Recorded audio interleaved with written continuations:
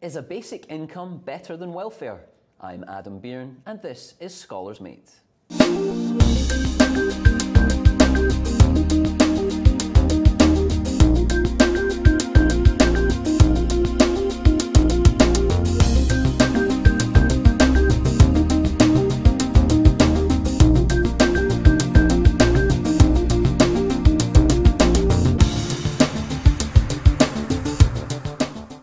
Hello and welcome to Scholars Mate. I'm your host, Adam Bearne.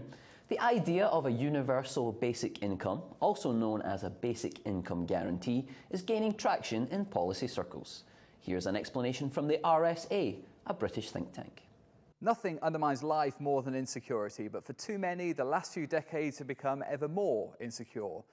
Work is less certain and more stressful, especially for those on average incomes and lower, and we have a tax and benefit system that is complex and sometimes punitive. We could do something completely different, like give a basic monthly payment to every single citizen. This is called a basic income.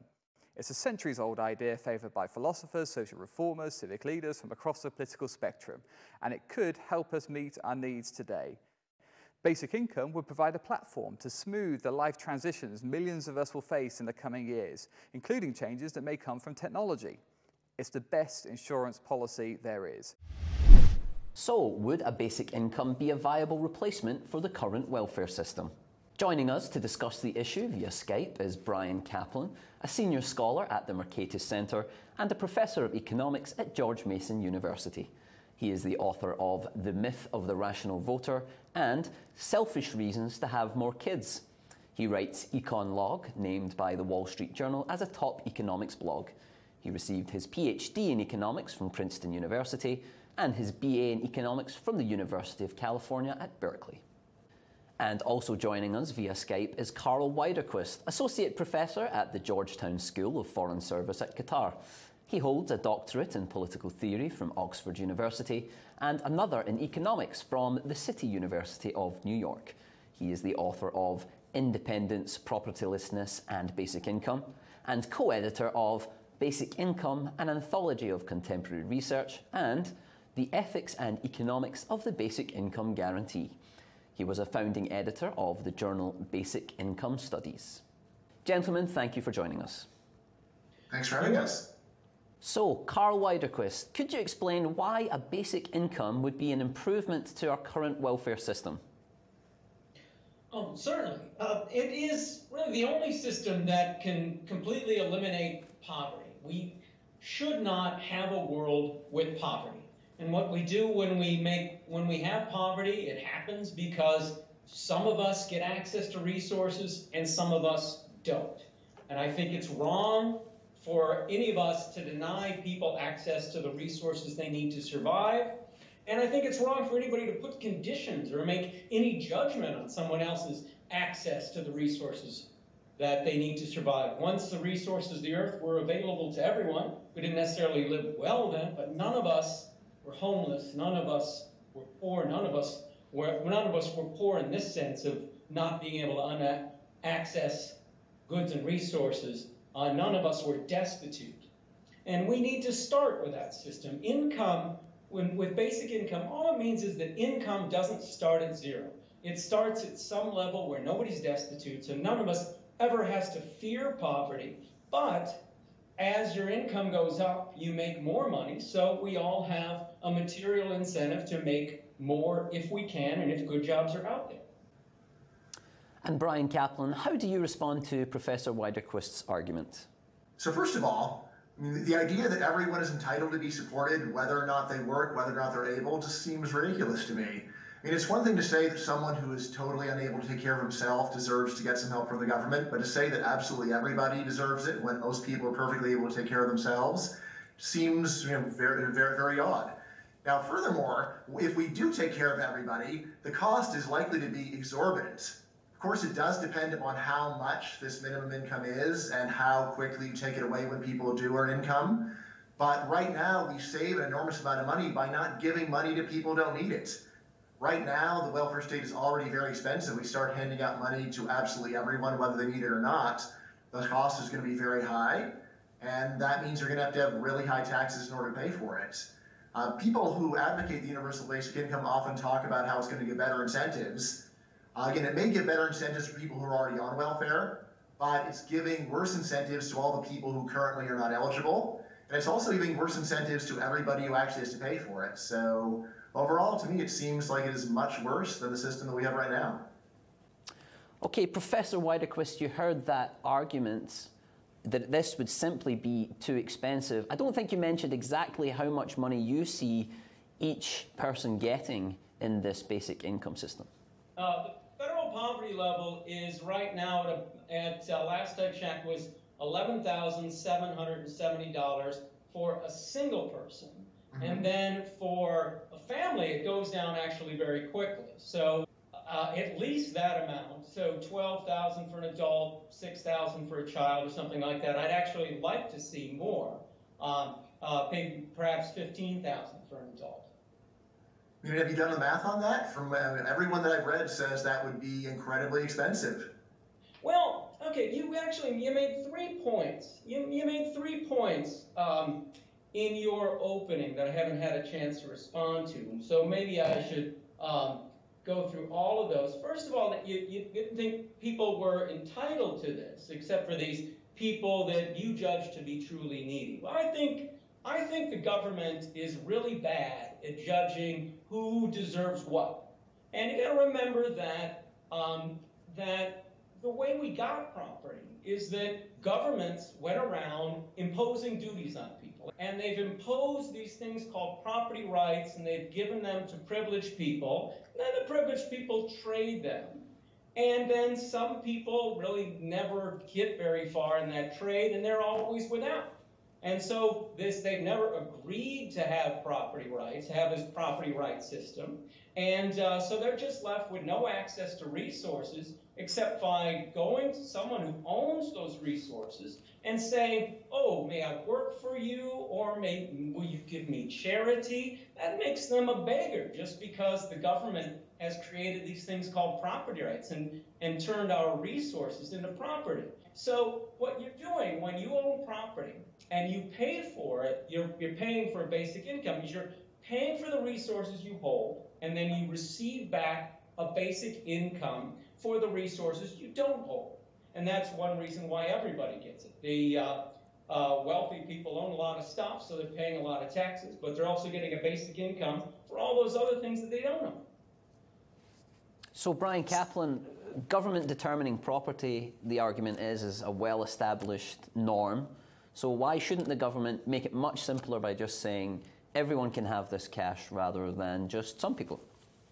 Yeah, I think Karl has a bizarre view of the world where things are already, where property just exists and then people arbitrarily claim it. That's not the way that it normally works. Property gets produced by people. Poor people are not people who just had missed out on the great giveaway. They're people who generally have not produced very much. Rich people are generally those who produced a lot. So, and again, it's very odd to think about there being something non-consensual about this. What could be more non-consensual than you're minding your business, doing your job, and then a stranger comes along and demands to get a share of the amount of what you produced? And I'd say it's the welfare state that's non-consensual and that needs to be justified.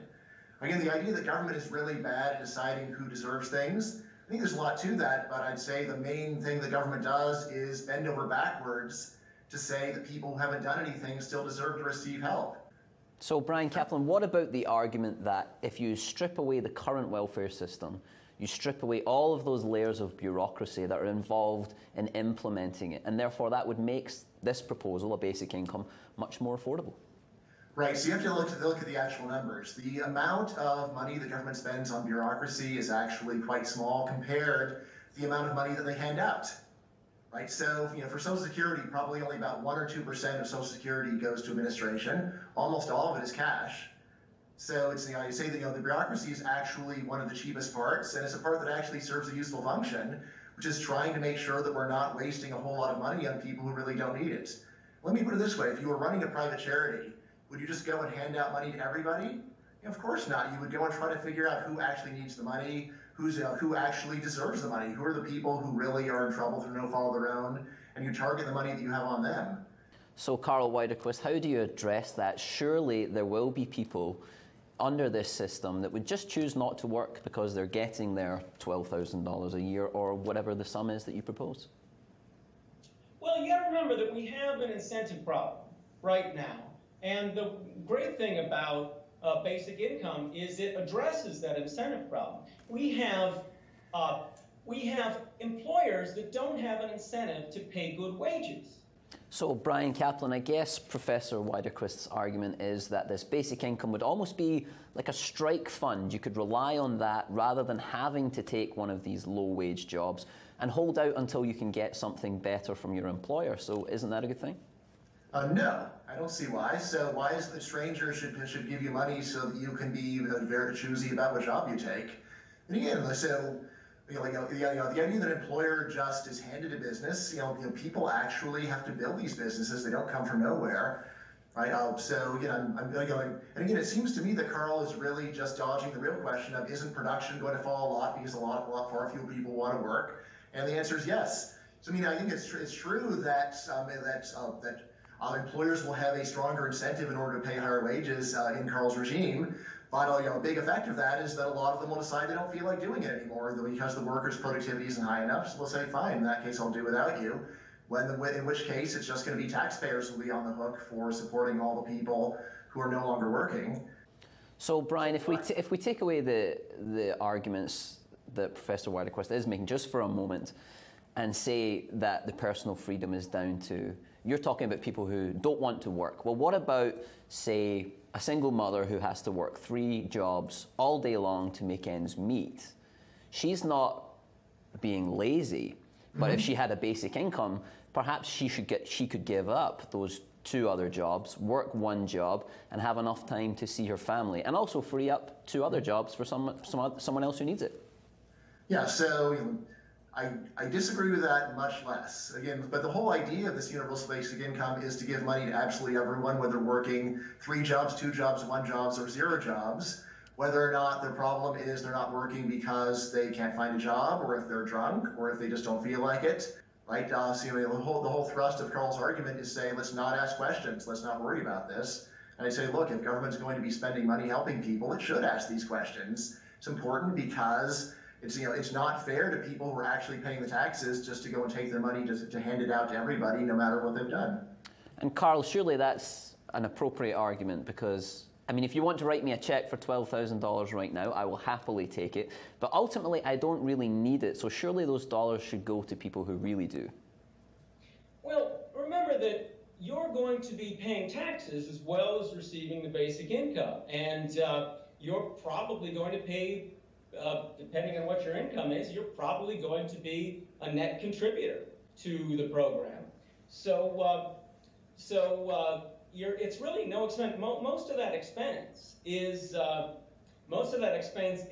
just you raise somebody's taxes by the $12,000, and then you give them the $12,000. That doesn't cost you anything. For the government to take $1 from you and give it right back is not an expense to you. There's a tiny transaction cost, but that's very small. It does not cost $12,000 for you to get a basic income paid for by your own $12,000 in taxes. So the actual expense is a tiny fraction of taking $12,000 and multiplying it by the adult population. I've done some calculations on this, and at the $12,000 level, if you have a marginal tax rate of about 50%, which is a lot lower than people on benefits currently receive, then the actual net cost is the net redistributive cost, what you're redistributing from the haves to the have-nots, is about $700 billion a year, which is about 4% of our GDP. So it's nothing outrageous, and we spend more than that on ridiculous things like corporate giveaways and a military budget. So Bryan, surely that's the point, that with a basic income, work could be different. It would free people up to perhaps pursue a passion or something more creative, rather than relying on an income that's not of their choosing. Yeah, I mean, I think that's very unlikely. There's a simple reason why most people work for others, which is most people are not good at running a business. And it's scary to run a business. It's stressful to run a business. There are people start businesses all sorts of times, but most of the time it fails because they're not good at doing it. And also a lot of people, even when they're running a successful business, and this is the pits, it's so stressful. Honestly, I am so grateful to everyone who runs a business because I would never want to. I don't care how much money I have. I don't want to have to worry about that stuff.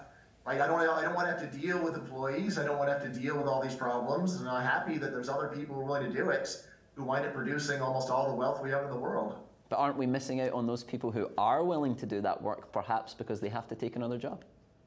Right. Again, and so if you really want to do this, people who actually are entrepreneurial standardly go and work an enormous number of hours in order to make it happen. The odds that there's someone right now who is not an entrepreneur just because they're busy working for someone else. Again, there's obviously a few people like that, but again, I don't see that as really being a very large number of people.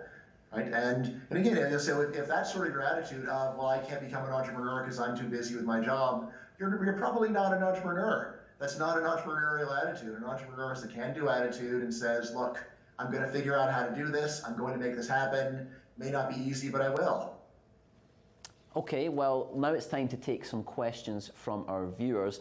And we start with this one from Jason Williamson, who says, if I'm going to hire someone at $50,000, but there's a UBI, a basic income, that gives people $10,000 a year, then I have to offer only $40,000. So wouldn't a UBI put downward pressure on wages, thus nullifying any positive economic effects? So Karl Widerquist, I guess that's for you.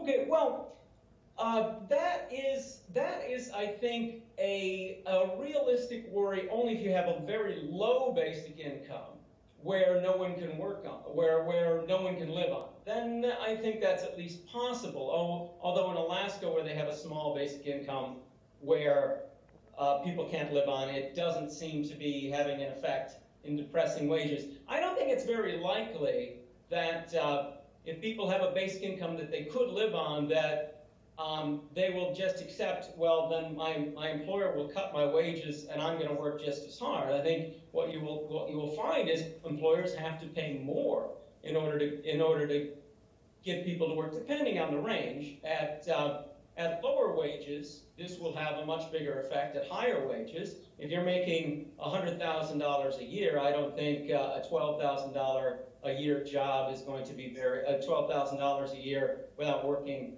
is going to tempt a whole lot of people to make that cut. But at lower levels it will, and that gives employers the incentive that we need, the incentive to get them to pay better wages. And the thing that has really been active, Bryan there talked about how much she loves entrepreneurs and wouldn't like to be one, doesn't want to handle stress. That's fine, but I believe in freedom of choice. I don't believe forcing people to work for entrepreneurs is good. If entrepreneurs want people to work, they should offer wages where a non-starving person will in fact agree to work for those wages. And that's when it's a good wage, when a free person chooses, not when a person who's been forced into deprivation by non-contractual obligations will do it. You can get people to work for extremely low wages if you do those sort of things. Okay, and our second question comes from Laura Freeman, who asks, suppose there's a UBI at $20,000. Now imagine that 10 people decide to live together and pool their UBIs, and not one of them has to work. Can 10 people live on $200,000? Maybe, maybe not. But regardless, there's a point at which enough people can pool their UBIs without any of them having to work. So wouldn't this increase unemployment is the question, which I guess is skeptical. Bryan Caplan, I'm sure you would agree. Right, so it's going to reduce what economists call labor force participation. Means that there's less and less of a reason to work. So yeah, I think that's very likely. And again, what's striking is at least some UBI advocates say it doesn't kick in until you turn 21 years old, precisely because they're worried about teenagers and young people doing stuff like this. So I would say this is just part and parcel of the more general problem that you are encouraging people to not work. And then the other side, of course, is that the extra taxes that are required to pay for this discourage people from discourage other people from working as well. So you have to look at it from both sides of the disincentives of the people who are getting the money, who say, hey, I don't need to work, and the disincentives of the people who are supporting those people say the tax is this high. I don't feel like doing it either. Maybe I'll switch teams. Okay, and Karl Widerquist, given that Laura Freeman's question was skeptical of a universal basic income, what about this issue then of pooling it and not having to work? Yeah, I would encourage people to do that. I don't know if $20,000 might be more than we can afford. Maybe 15. No one wants no one in the basic income movement wants a basic income higher than what we can sustain. What's the highest sustainable basic income, which I'm convinced is higher than the official poverty level. Okay, and now it's time for Answer This, where each guest asks a question directly to the other. So Bryan Caplan, would you like to go first? Yes. So in the modern world, it seems that the main predictor of your income is actually just what country you happen to be born in. So what I'm wondering for Karl is, does the universal basic income apply to foreigners? And if not, why not? Well, we're stuck with a nation-state system for now. I don't really like the nation-state system, but the only way you could get rid of it would be, at this point in time, would be to send tanks and guns and planes across borders and kill a bunch of people and force your will on them. And I'm against that. So different nation-states are going to have different policies for various times. I would love, for some time to come, I'd love to see a worldwide basic income. That would be a great thing. But I think the way we're most likely to get it is for nations to, one at a time, start doing it. And when people see how well it works and how much better it is not to live in a world where those of us who work for a living are in this constant fear of that someday we might be poor, that I think it will spread around the world. Okay, Karl, and just to elaborate on Bryan Caplan's point then, myself as someone from overseas, I arrive in America. Should I get my $12,000 straight away? Well, no, and there needs to be some sort of a happy medium because people coming right here and instantly getting it seems a bit too fast, because that might give a greater incentive. I am for open borders, but that's unlikely to happen anytime soon. But it seems that it would give a much greater incentive to migrate than we would need or want. However, if you make it so you're never eligible, and you could get it to the point where the citizens become a new elite class and all the real work is being done by immigrants. So there has to be some happy medium where if you're going to come to the country, you would be on your path towards full citizenship. And when you get full citizenship, after a reasonable amount of time, you're going to get all the rights of citizenship, including the basic income. Okay, so perhaps for citizens only. So, Karl Widerquist, what's your question for Bryan Caplan? Okay, well, I'd like to try a thought experiment. Now, there's all these tech entrepreneurs who believe that we're pretty much not going to need most jobs, most working class jobs. We're looking at 10 million drivers losing their jobs with fully autonomous cars, and then we're looking at a lot of the support personnel that support drivers losing their jobs. Let's just suppose it has happened. So we have all these people with not enough resources to survive and no work that they can do.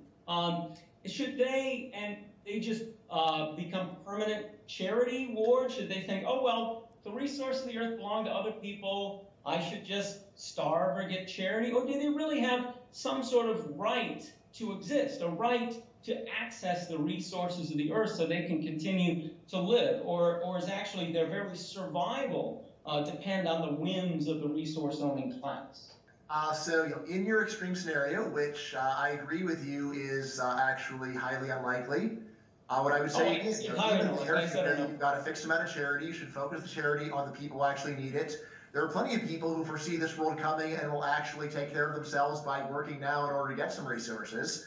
So again, why waste money on those people? So again, whatever charity you're going to be spending, you should target it based upon, first of all, actual need, and second of all, whether or not you behave responsibly and under the conditions. So even then, I don't see any appeal for the universal basic income. Of course, in this world you're describing, people be so phenomenally rich, you wouldn't need very much charity in order to give people a decent life anyway. So I'm very much rooting for this world to happen. All right, and now it's time for We Agree, where each guest names something the other said that he agrees with. So, Bryan Caplan, what did Karl Widerquist convince you of? Well, I already agree with him on open borders. So the idea that anyone on earth should be able to work in any country that they want, that anyone should be able to take a job anywhere, seems to me to be both morally and economically a great idea. Although, when I think about that, I would say that I think that if you want to kill any possibility of this ever happening, a universal basic income is a great way to do it. Because the last thing people are going to want is to let immigrants come in if they know that they're immediately entitled to be supported by taxpayers. I also say that when I see people coming legally or illegally to work to other countries, this is what shows how wrong Karl's whole view of the world is. Wages for even low-skilled workers in the first world are actually fantastically high. It is not impossible or even all that difficult for people to work their way up. And really, there is something very embarrassing for someone who's born in a first world country who says, I can't figure out any way of taking care of myself. When you go and see that someone can smuggle themselves in from Mexico or Haiti and work their way up, and when I see that, I see what every poor able-bodied person who's born in this country really should be doing, is learning about proper work ethic and virtue from people who weren't even born in this country. So, Karl Widerquist, some agreement there, if not necessarily on the universal basic income. So what did Bryan Caplan say that convinced you? I think we agreed that the government isn't very good at determining who's truly needy. I think the disagreement that went along is that Bryan Caplan seems to think that private charities are very good at it. I think private charities are probably likely to be worse at it because they suffer from self-serving bias, where private charities like to think, yes, the lower class should be satisfied with living in shacks and drinking water with lead in it, and it's really their fault if they don't get a better job. Okay, so maybe not any agreement there, but that is all we have time for. I'd like to thank Bryan Caplan of George Mason University and Karl Widerquist of Georgetown University for joining us to discuss this issue. Thank you. My pleasure. And thank you for watching Scholars Mate. I'm Adam Bearne. We'll see you next time.